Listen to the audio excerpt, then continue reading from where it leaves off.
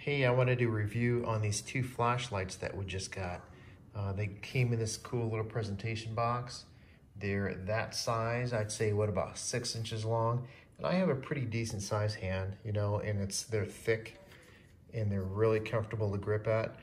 I've already tried them out, and I'm going to show you. I'm going to take you outside here in just a second, and I'm going to show you what they are. It's a simple operation. You just press the button and it goes on, and then you expand the lens that way to focus it, and then contract it, and I'll show you that in just a second. If you want to light up a mountainside or a hillside at night, this is the flashlight to get, and I'll show you how and why. So it is dark outside. Say hello to my dog, Louie. And you can tell, I mean, it's black, it's just dark outside, right? You can't see anything. So now you can. I mean, it lights up the entire, I mean, I don't know if you can tell, but it just lights up everything.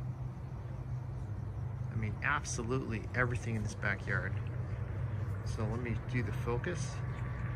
And if you do the hyper focus like that, you can see, I mean, I don't even know how far off that you're gonna be able to see, but you can see a long way. You can focus it in a really little tiny beam also, just like that.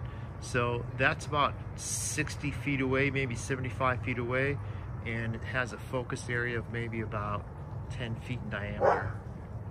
And my dog is finding stuff to bark at. But yeah, that's it. I mean, here you go. One last shot. Super wide field of view if you want the broadest range light. This is an awesome flashlight and I recommend it.